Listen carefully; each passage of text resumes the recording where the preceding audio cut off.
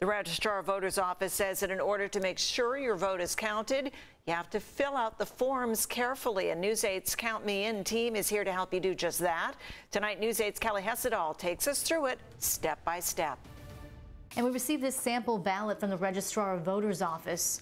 It has the presidential candidates listed, congressional candidates. It also has a number of propositions. There's a front side as well as a back side, and we have a few tips to make sure you fill out your ballot properly.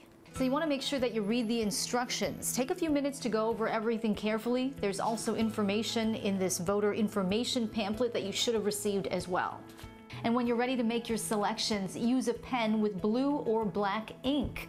Make sure you fill in all of the ovals completely. If you do make a mistake, there are instructions here at the top that say if you tear, deface, or wrongly mark this ballot, return it and get another. So you can request a new ballot. There's also a number you can call on the outside of your envelope to request a new ballot. Make sure you place the ballot into the envelope. People actually forget to do this. And make sure that you seal the envelope properly. And here comes the really important part, and that is signing the outside of the envelope. The Registrar of Voters says a lot of people have trouble with this step. Your signature must match the signature when you register to vote, so take a look at your driver's license or your state ID and just make sure that the signatures match up. Also, don't forget to put the date on the outside of the envelope. Some people have asked if they're supposed to write their birth date. You're supposed to write the date that you actually signed the ballot.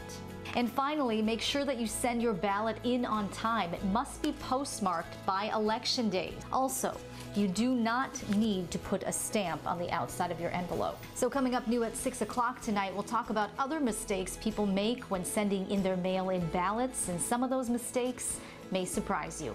Barbara Lee. All right, Kelly, thank you.